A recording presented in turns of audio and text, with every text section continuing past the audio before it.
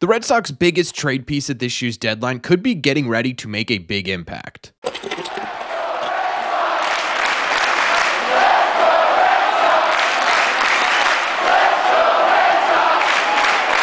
What is going on, everybody? Welcome back to Red Sea Radio. My name is Corbin. I think we're all in agreement here that probably the biggest piece that the Red Sox picked up at this year's deadline is someone that isn't even helping this team right now, and that is the addition of Quinn Priester, who the Red Sox thought had a really high ceiling, and he does. He has a lot of potential. The thing was, he just needed to tweak his plan a little bit. Well, he has been tweaking that plan, and recently he had his best start yet, which could lead down a road of actually making an impact in 2024. So what we are going to do in today's video is we're going to break down this latest start with Quinn Priester himself, talk about what he's been working on down in Worcester, and ultimately talk about what this could mean for the 2024 Red Sox. Thank you all very much for clicking on this one.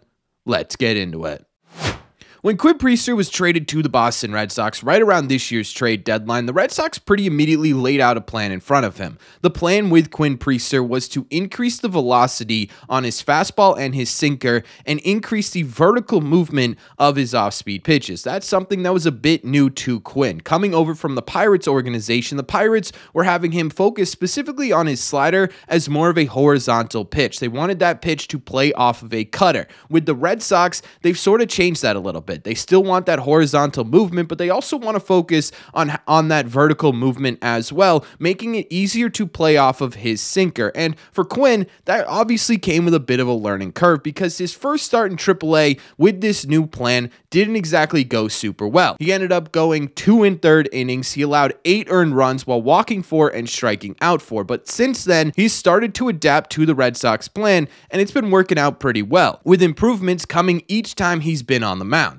His second start was 4 innings, 3 earned runs with 1 walk and 4 Ks. And this was actually a pretty solid start. He simply got bit by a 3-run home run off of Brett Beatty. Outside of that, he was really dominant against the New York Mets AAA team. However, his last start was his best outing yet in a Red Sox uniform. It was actually really fantastic. He went 5 innings, he allowed just 2 hits, no earned runs, he struck out 1, and all of it on just 42 pitches. But more importantly, he was getting swing and misses on his stuff. There were 6 swing and misses in the outing, 2 on each of his sinker, slider, and changeup. The big reason for Quinn's best performance yet from Quinn himself was that increase in velocity. He talked after the game, and his quote here is that, "I think if you look at the result today as if it's any indication that velocity helps, and it certainly does, so I'm going to keep doing that and going to keep getting better." And we actually got the chance to talk to Quinn Priester about this start, about his improvements to his velocity and the movement of his slider, along with some other things as well. So let's talk to Quinn about what went well in this start and how he can kind of replicate that going forward. All right, so we're here with, I would say newly acquired, but you've been here for a little bit now, Quinn Priester. How's your first impressions been of the Red Sox, the organization, city? Yeah, it's all been awesome. Teammates, coaching staff, everything down here in Worcester is great. And, we've added some new guys, we've lost some guys. I'm one of those new guys too, so just trying to build relationships and learn as much as I can and, get ready to get back to helping at the major league level. Yeah, for sure. And so you came in here, they pretty quickly, came out with a plan for you. And last night was, a fantastic start from your end. You mentioned that velocity was a big part of your start last night. Mm-hmm. Going forward, is that sort of the main focus here? Yeah, that is the main focus. If we can go out there and be consistent like what we did last night in terms of the velocity, a lot of those other things take care of itself, and I think we found something really good, last week that translated really well into last night's game, and now it's a matter of just doing it over and over again, getting, extremely comfortable with it. Not because last night it was very comfortable, but just keep getting, those reps and keep creating that second nature feel and then go from there. And so what goes into increasing the velocity? Is it as simple as I'm just going to throw the ball harder? Is it more mechanical? Yeah, a little more mechanical from this time around. Sometimes it is just the mentality thing where you just go up and rip it, and it's hey, let's see how hard I can throw it. And there's definitely, a lot of those in the game last night. But on top of that, it's also, some mechanical stuff, staying tighter to the body, being able to rotate faster, and just learning, some things about myself that I hadn't seen before, thanks to, the organization and the staff here, and then being able to talk with guys, like Fitz, Keller, and, Jason, all of our starters, Penrod, all of our pitchers have been, really good and really, welcoming, in these first couple weeks. And then, so you've sort of been in the big leagues before, obviously, but you never pitched at Fenway Park. Is there something you're looking forward to about pitching there? Just pitching there, man. Like having the big league jersey on and pitching at the oldest ballpark in the world, right? Or oldest ballpark in the United States. And we'll say the world. Yeah. Make it look sound a little bit better. I can't imagine baseball would be anywhere else, so probably is the world anyway. Good point. But the history there, the amount of games there, and then also one of the things, like right when I got traded, was like thinking about those, Boston, New York, Boston Red Sox Yankees games, arguably the greatest rivalry in all of sports. Like being able to, be able to have a part in that and part in, winning those is going to be awesome. And that's one of the things that I kind of have circled, is playing the Yankees and being able to have success doing it. Yeah, man, I can't wait for you to face the Yankees, actually. Speaking of Red Sox Yankees, Pedro Martinez or Roger Clemens? I like Pedro. Yeah. I like listening to him a lot.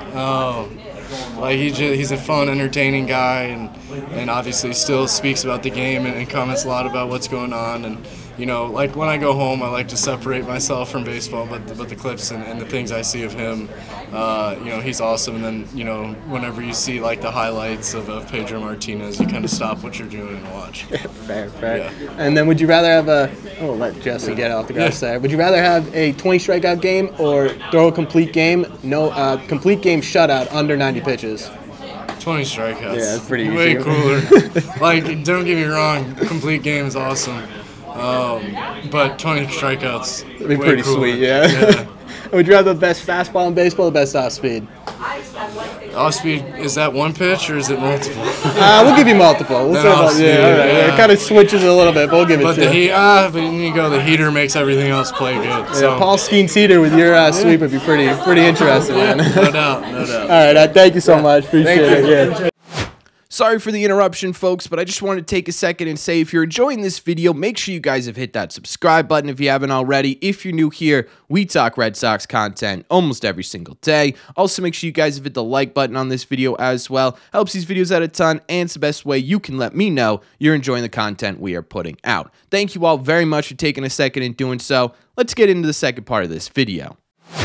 First and foremost, as always, a huge thank you to Quinn Priester. This dude is the absolute man. Such a fun guy to talk to, and I think a big reason for that is because you could tell just simply how passionate he is about, one, being in this organization, and two, his art on the mound, his ability to actually pitch against batters, and I think that's something that's going to be really important for Quinn as he continues to develop for this Red Sox team, because I think people forget just how young he is. He's just 23 years old, and the MLB experience he has isn't successful, but it's also really easily changeable. It is something that he can adapt to, and I think having that mindset going into a new organization is really important on his road to really developing into a true impact player at the major league level. And speaking of impact, what does this all mean for the Boston Red Sox? Well, right now it doesn't mean a whole lot, but in the grand scheme of the season, it could end up meaning a whole lot, because if for those of you who do not know, in 10 days on September 1st, rosters expand, meaning the Red Sox can add 2 more players to their big league team,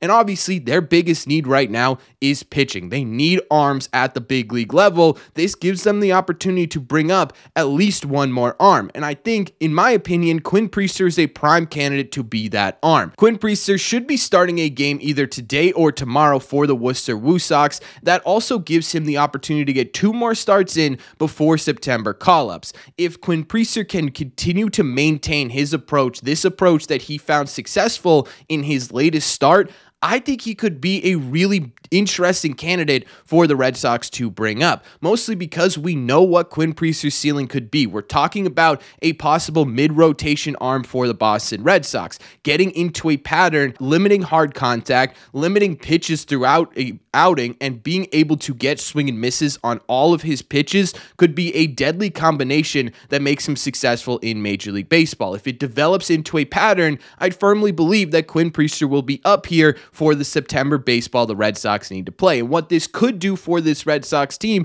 is basically totally change the landscape of this rotation. You have a fresh new arm in this rotation to give you some innings, some really important innings, hopefully down the stretch here, and that could obviously have a massive impact. But even outside of just simply being able to give the Red Sox innings, having Quinn Priester in this rotation also allows the Boston Red Sox to put a guy like Cooper Criswell, or even more drastically, Nick Pivetta, into the bullpen. This lengthens the bullpen by lengthening the rotation. You are impacting this team in its worst position right now, which is that pitching staff, in all facets, if you are able to get Quinn on the right path and get him up here. Now, obviously, that's going to take Quinn being able to replicate what he was doing in his last start over his next couple of starts, and I do think that's totally possible. I think it's absolutely likely, honestly, that Quinn's able to do this, and the reason for that is because he understood what made his start so successful, and he understands how he's going to have to continue to do that to continue improving at the AAA level, right? He knows that, hey, my velocity, that's what's working for me in AAA. If I can continue to do that, I'm going to see good results on the mound, and he understands how to get there. He talked about the mechanic usage. He talked about the mindset he needs to have on the mound to be able to throw the way he is throwing. So I have full confidence that this could actually be a turning point for Quinn Priester. And even if we want to look beyond 2024, this is a really, really big step for a guy like Quinn, who's projected to be a pretty major factor for this Red Sox team. Even if he doesn't get up here in 2024, what we're talking about in 2025 and beyond is the potential of a mid-rotation guy who's able to go a decent amount of innings. Maybe he's not a huge strikeout guy at the major league level, but he's going to be able to limit hard contact and give the Red Sox something that they just didn't have this year, and that is consistency on the mound. And look, I understand that he hasn't been successful in Major League Baseball yet. I understand a lot of people have written this guy off already, but man, that potential that Quinn Priester has right now could be an absolutely massive impact for this Red Sox team, and that's why we've titled the video what it's titled today. I don't know if he gets up here for September, but I think he's absolutely a name to keep your eye on as we get closer to that MLB roster expansion date. And if he does get up here, I have faith that he's going to be a real impact on this Red Sox team and someone who helps them push towards a playoff spot. But that's just my opinion. So let me know in the comment section down below, what do you think about all this? What do you think about Quinn's approach? What do you think about his mindset? And what do you think it could mean for the Red Sox in 2024? Let me know all your thoughts on this latest topic in the comment section down below. As always, if you made it to the end of this video, do me a favor. Make sure you guys have hit that subscribe button if you haven't already. If you're new here, we talk Red Sox content almost every single day. Also, make sure you guys have hit the like button on this video as well. Just helps these videos out a ton. It's the best way to let me know you're enjoying the content. Don't forget, if you want to listen instead of watch these episodes, all you got to do is head over to your favorite podcasting app and look up Red Seat Radio. Thank you all very much for clicking on this one. A huge thank you to Quinn Priester for being in this one, and I will see you all in the red seats.